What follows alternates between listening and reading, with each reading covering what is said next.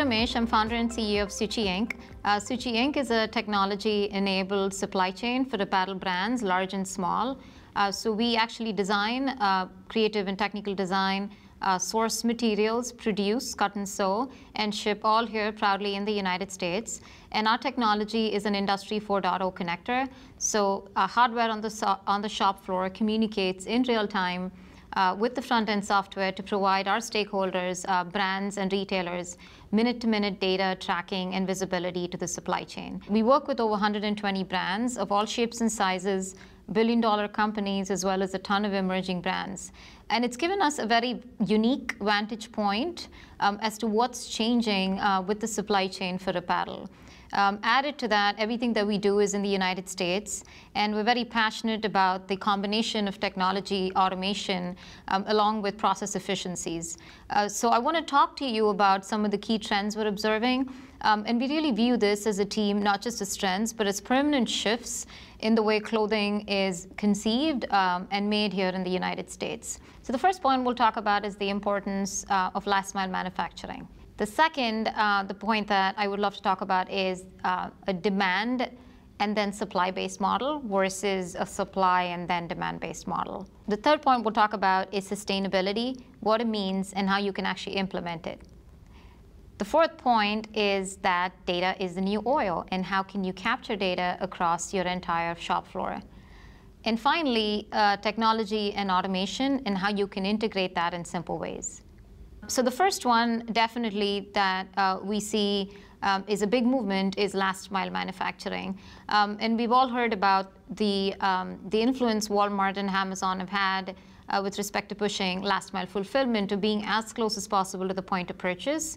But as a company that's invested heavily in the integration of technology and process efficiency, we also see a movement towards extending the last mile fulfillment to also last mile manufacturing.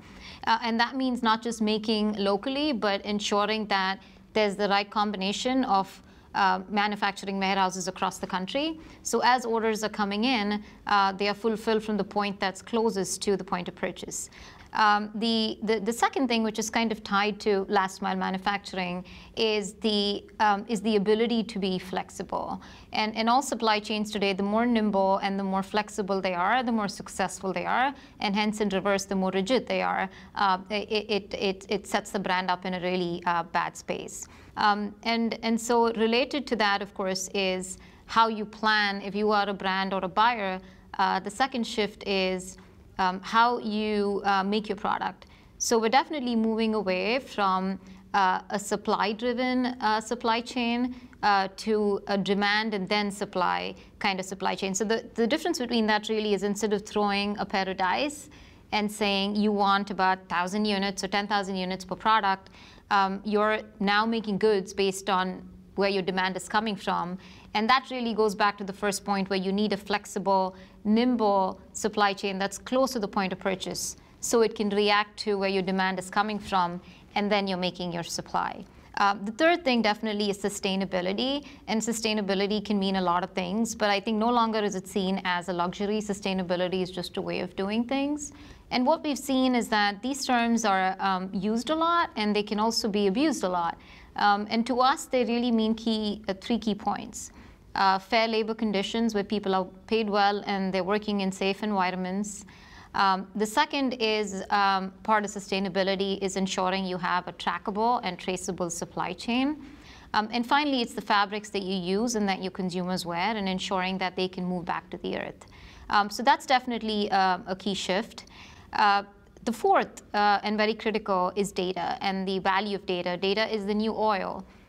And we see that there's a lot of data that exists in the buying or demand forecasting area, but not so much data in the digital supply on the shop floor. So we definitely encourage you to capture data on the floor.